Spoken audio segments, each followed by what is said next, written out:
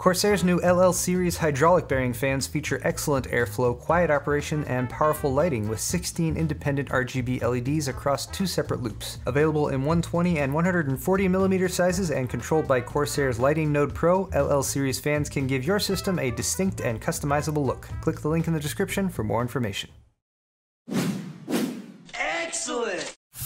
What's up guys, how's it going, and welcome back to Paul's Hardware. Today I'm doing my monthly builds video for October 2017, and I am super late this month. It's like October 20th right now. Usually I do this at the beginning of every month, and then I build one of the systems that I part out in my builds video later in the month. Last month I came through, I actually built the mini ITX system that I promised you guys I would build.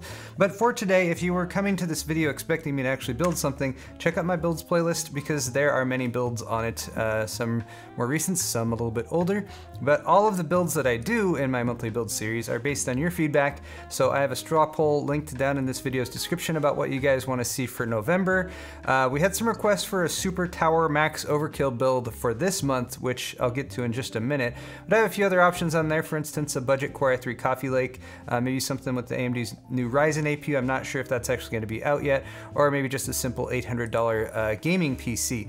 For October, for this month, you guys all voted last month, and the #1 request was a scary computer for Halloween. Also second, and just a percentage point behind, or not even a percentage point behind, was a Super Tower build, a Max Overkill PC. So what I actually did for this month was I have a Super Tower build that's the scariest computer that I've ever assembled, and we'll get to that in just a second. But I actually have 3 builds total this month, partially because one of them is sort of a rehash of one of last month's build, and I will be putting that one together.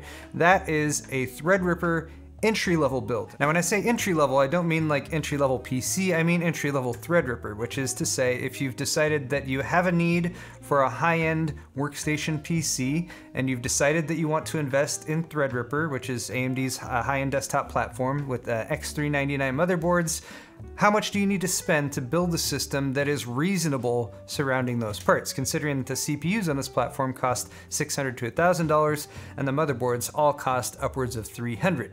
Then of course I'll be covering that super scary tower build that I put together, and finally a pretty sensible, in my opinion, Coffee Lake build with the 8600K just recently launched from Intel. So let's get right into it with the entry-level Threadripper Redux build, and I'm gonna try to go over this one fairly quickly since this is really similar to the system that I parted out last month. It costs about $1,800 total for the parts that I have listed here, and one of the reasons that I haven't built this yet and that I'm excited to build it soon is that I actually have plans for this build. I'm gonna put it together, and then Kyle and I, leading up to the holidays, are gonna be doing sort of a collaborative, it's gonna be like an auction for the system that's gonna all be donated to charity, and we have a live stream planned again where we're gonna be gaming. But the point is I will be putting the system together, and then we're not exactly sure how we're gonna do it yet. It's either gonna be an auction of the system that gets donated to charity, or we might have people submit just like a basic dollar amount, like $10 per entry, and then we'll draw a winner from that. Still not 100% how we're gonna do that, but point is, money goes to charity, system goes to somebody who actually hopefully can use it. But all that said though, it's based on the Threadripper 1900X, which is an 8-core 16-thread processor. There is competition here on the mainstream side from AMD's mainstream Ryzen platform with AM4. You can get an 8-core 16-thread Ryzen 7 1800X or 1700 even that has effectively the same processing power as this platform. So if you're investing here, you're probably gonna upgrade that to 1900X in the future, but we'll come back to that. I have a liquid cooler on here from Enermax that's specifically designed for Threadripper, and I have the ASRock X399 Taichi motherboard, which as shown last month, I actually already have here, ready for the build, and I'm gonna be gathering up the rest of these parts very soon. Let's start off with the CPU though, which is of course that 1900X, 3.8 gigahertz, 8-core processor, coming in a little bit cheaper than the $600 MSRP that AMD initially said. Can get it as cheap as $525 right now from SuperBiz, or $540 directly from Amazon. So Enermax has been developing their Liquitech TR4 edition coolers. This one was recently tested specifically by Gamers Nexus. Steve and the folks over there did a great job testing and showed that when you have a larger actual cold plate that's making contact with your Threadripper CPU, since Threadripper CPUs have a very large heat spreader as well as 4 distinct separate Ryzen dies in there, you get better cooling. So first off, the air coolers that have been designed specifically for Threadripper have been doing a really good job, but water coolers designed for Threadripper that again have that larger size cold plate are doing better if they have a larger cold plate and make better contact and everything. And I'll post a link to Steve's video in the description if you want to check that out. But a really solid cooler, it's $130, so you can get air cooling like the Noctua fan versions for about 50 bucks cheaper than that, but liquid cooling does do a better job. ASRock X399 Taichi, already mentioned this one. When it comes to Threadripper motherboards, socket TR4, they're all pretty expensive. This ASRock X399 Taichi has a really wide variety of features, including M.2, U.2, 802.11ac Wi-Fi, and just pretty much all the basic functions and connectivity that you would want for a high-end workstation build. And it's $340, and still coming in at least according to Newegg, the cheapest amongst all of the TR4 motherboards that are out there, which range from about $350 up to $550. This one's still about $340, $10 mail-in rebate available too, so seems like a solid entry-level Threadripper choice. Memory is horrendously overpriced right now, unfortunately, so in order to get us a quad channel kit, 4x4 gigs of 16 gig memory that is at least a reasonable speed. I just did a parametric filter on PC Part Picker, which is what I'm using to choose all the parts for today, by the way. Going for some faster DDR4 memory speed, 3000 or above, 4x4 gig kits. G.Skill has some options there. About 175 bucks is what you're gonna spend. This one I'm not really caring too much about color or anything like that. I just want a solid kit of memory to use that's fast enough and not, well, they're all overpriced, but not quite as overpriced. I did the same parametric filter solution for the GTX 1070 that's in this build. You can get one for less than $400 right now, so the parametric filter actually chose the, that's a very tiny picture for a very tiny graphics card. It actually chose the GTX 1070 8GB Mini from Gigabyte, which is very small. It is among the cheaper that are available depending where you buy it, but you might consider something that's a larger size, maybe a little bit better cooling like the MSI GTX 1070 Armor 8GB that's also available there for about $400. But point being, if you want a solid graphics card that's in the mid-range that isn't horrendously overpriced, 1070 is a good option for that. For the case, I went with the Fractal Design Meshify C. This is partially because I have this case already. It's partially because this case has really good airflow, and since there are some higher end components in here that are going to be generating some heat, especially if you're doing rendering or that kind of thing, you want good airflow. This one has it, and a solid set of case options. Besides that, good job by Fractal on this one. A joy to build in as well, and should fit all those parts in there nice and snug, as well as having some expandability area in the future. Finally, a power supply, just went with the EVGA 750 watt 80 plus gold. This is the GQ version, the 750 GQ. It does have all black cabling, so that's gonna look pretty clean. You're not gonna have any ketchup and mustard nonsense in there. It's 80 plus gold rated, it's 750 watt. It's gonna provide you the juice you need for your build. Let's move on to the requested build for this month, which was the spookiest scary build. A fearsome build full of fear and hatred and to scare you guys. I'll be honest, Kyle already jumped the gun on this one. Over on Kyle's soon-to-be defunct Bitwit Ultra channel, which YouTube is making him cancel, Kyle has already posted not one but two themed Halloween builds for October, which is why I didn't go directly with kind of what he did. He has the evil build, which is sorry, I'm not subscribed to Bitwit Ultra on the account I'm logged in on right now, but it appears to be a build full of cobwebs and skulls and candles and stuff like that. And then he also has the RGB pumpkin PC, where he built a computer inside of a pumpkin. I saw this when I was over there for the live show the other day, and it actually turned out pretty fun. So hopefully those will be up on his main channel soon as well, so people who aren't subscribed to Bitwit Ultra can check them out. But I decided to kind of go the other way. My scary build is scary for PC builders out there. And I also have to point out there's a major flaw with my scariest PC build, and that it is pretty much incompatible from the get-go. Here's my idea. I have this motherboard. It's the Asus ROG Rampage 6 Extreme. It's basically one of the most expensive motherboards on the market right now, $650. So my thought was, Intel has gotten a lot of flack for this platform, X299, LGA 2066, and some of their choices for CPUs they've implemented there. What if I were to make the scariest Skylake X system by actually using a Kaby Lake X CPU and just making all of the wrong and improper choices? What I have here is a system that will cost you somewhere in the range of $3,200, and as long as you can ignore the key point that my Rampage 6 Extreme super duper high-end motherboard is incompatible with Kaby Lake X processors, and honestly, Asus, thank you for doing that. It's completely impractical otherwise. Physically, it would fit. I was hoping it would actually work in this, but Asus was just like, no, we're not even going to provide support for that. But if you can look the other way for that incompatibility, here's the rest of the build. We got, at the top, the i5-7640X, one of the most hated processors of the year. It is a quad-core processor. It has no hyper-threading. It has support for dual-channel memory on a quad-channel memory platform, and Intel is still charging $220 for this. But it is LGA 2066. It will slot into an LGA 2066 motherboard, just not this one I've chosen. But we of course need to cool that CPU, so I've decided, since we've invested so much otherwise, we should probably get a nice budget CPU cooler in there. So I just sorted by price. I did a parametric filter here, and there was actually a really horrendous CPU cooler in here before. It was very akin to, like, oh yeah, it was like one of those like fake Intel stock cooler knockoffs that I thought might have been fun to throw in there. Unfortunately, the price apparently has gone up on that, so you can get the Deepcool Gamax 400.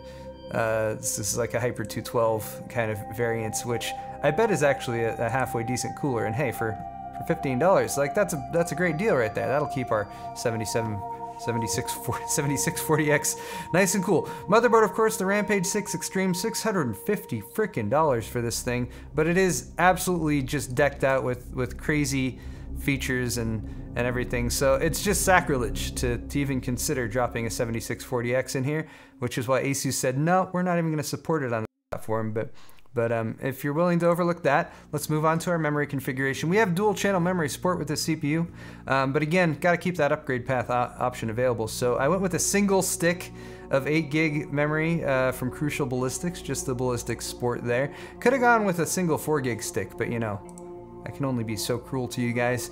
For our graphics card, we of course have the vaunted Radeon RX VEGA 64. This is the reference edition from Power Color.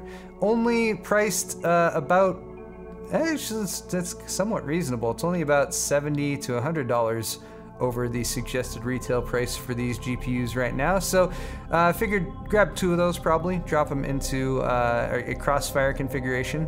At least we can still call it Crossfire for now. And that should get you set up for graphics cards. Since this is a high-end build, of course, we gotta have lots of space for future expansion. Not that we can add too much more to this motherboard, since we've only got 16 PCIe lanes from the CPU, but with the Cosmos 700p from Cooler Master, recently released high-end case, it's only about $300, so it's only about actually less than $100 more than our CPU. And then of course, never skimp on the power supply, guys. So we got the Corsair AX 1500i, 1500 watt power supply here. Really high-end power supply. It's been kind of the gold standard titanium rated power supply for quite some time. And then you might have noticed that I didn't get into storage yet, and here was kind of my other funnest part of this particular build. Was I decided to go with some next generation storage, and of course we all know that Intel's Optane memory technology is pretty amazing when it comes to performance, read and write speeds, but mainly input-output operations per second. They're pretty crazy. So you can get them in a 32 gig capacity that's meant to act as Optane memory and be a like a cache for a hard drive, but there's nothing that stops you from just using these as SSDs. So we have plenty of expandability on our motherboard itself, so I went with 4 of these. That's right, 4 32 gig Intel Optane memory modules at only about $80 each. Gives you, for the low price of about $320, a 256 gig NVMe SSD RAID array. But I'd have to point out that you will need a riser card, since there's only 3 actual M.2 slots on this motherboard. So I went with a Super Ghetto green one for just PCIe 3.0x4 riser cards. So point being, most of the system won't actually function, but You could get a $500 LGA 2066 motherboard that I believe is compatible with this CPU, and then you could theoretically put all this together. You might need to pay extra money for Intel's VROC module in order to put all of your Intel Optane memory modules into an NVMe RAID array and boot off of it. So that might be an added expense, although we're still not totally sure. Intel has not been forthcoming with the prices for the VROC add-on dongles to enable bootable NVMe RAID arrays. So you might have to just like RAID a couple of these through the chipset and then maybe one or two just directly with the software RAID, but I'm sure you could get up and running. And I mean, you got Optane on there and 256 gigs of SSD support. You're golden. All right, guys, one more bonus build since my first build was kind of a rehash and my second build was kind of impractical. Let's actually follow up with the real builds that you guys, I would say, could build if you're into Intel. Now, I am not going to address the Intel versus AMD arguments here. That's not what this video is about. But if you've looked at that and you've decided that a 6-core Intel Coffee Lake processor is your cup of tea, probably if you're mainly focused on gaming, then the i5-8600K can be had for $280. Which is a pretty decent bump up over the 7600K, but you do get 6 cores rather than 4, so that is nice, and it is unlocked for overclocking. So one of the somewhat reasonable CPUs that you can buy on Coffee Lake right now, because it's unlocked for overclocking, so it matches up with the motherboards and everything. Anyway, this total build is going to be somewhere between $1,223. I'll say I'm going to say $1,250 in the actual description, since, you know, sometimes I count mail-in rebates and sometimes I don't. But beyond the CPU, you've got Cooler Master Master Air Pro 4 CPU cooler, available for as little as $30 right now if you include a rebate. Solid air cooler, you know, gets the job done, kind of in the same tradition of the Hyper 212 family, but it's got a nice black plate over the top that makes it look quite a bit cleaner from the visually speaking. We need a motherboard. You can get these for as cheap as like $120, $130 with Z370 chipsets, but those are pretty cut down. So I went with the Gigabyte Z370 Aorus Ultra Gaming. This is a board I've actually had some hands-on time with, and one of my requirements for this was actually that it has the USB 3.1 Gen 2 front panel header on here, and this board does. That seems to be hard to find, actually, with these motherboards, so take a close look if that's something that you're interested in. Of course, your case needs to have that adapter too, or check out my video on adding one of those yourself if you can find the adapter cable from Leon Lee or elsewhere. Beyond that, you know, you have a solid feature set. You've got two-way GPU support. You have your SATA and your M.2 connections, 2 M.2 slots on this board, some decent power delivery as well as cooling for that power delivery for overclocking, and of course you got some RGB LEDs because everyone's got to have those. Pretty solid feature set for $170 from Gigabytes. Next up, we need memory. This is a 16 gig or 2x8 gig kit, which is what I'd recommend for this particular build. You could go with 8 gigs just to get you by if you really wanted to save some money. Found this G.Skill kit, Newegg Business, for about $150, but you're probably going to spend between $150 and $170 for a 16 gig 2x8 gig kit right now. For storage, I've gone with a parametric filter again, and you should be able to find a 250 or 250 gig SSD for about $80 right now. Bear in mind, if you're looking by price per gig, which is a good way to sort if you're on PC Part Picker and you're looking up storage, $80 again is that price, and there's a few options down there. It does start to ramp up relatively quickly once you get too far beyond that. But I do want to mention, if you're sorting by price per gig and you include not just 250 gig but also the 500 gig SSDs, you can get a little bit better price per gig options there. 525, 500 gig versions for $140 to $150 available there, but of course then you're spending a decent amount more money. 250 gigs you should be able to get by with and won't have too much issue, and you can of course always add storage in the future. Now for a graphics card, once again, GTX 1070. It is the more reasonably priced option when it comes to mid to high range graphics cards, and you can get this one for as little as $380. Follow up with the stuff I said earlier in the video about other GTX 1070 options. For a case, just went with an NZXT S340 in black because it is a very solid all-around case with good airflow and looks, and you can get it for about $65.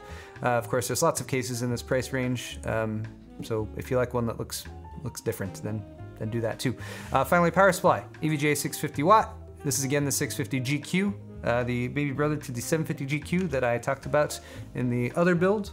And yeah, only about $72-ish, and also some mail-in rebates available there as well. So, as you can see, you can part out a PC right now without going too far over budget, although there are still some ongoing issues, as mentioned in my video that I posted earlier this week, with GPU prices in particular on the AMD side is hurting the most.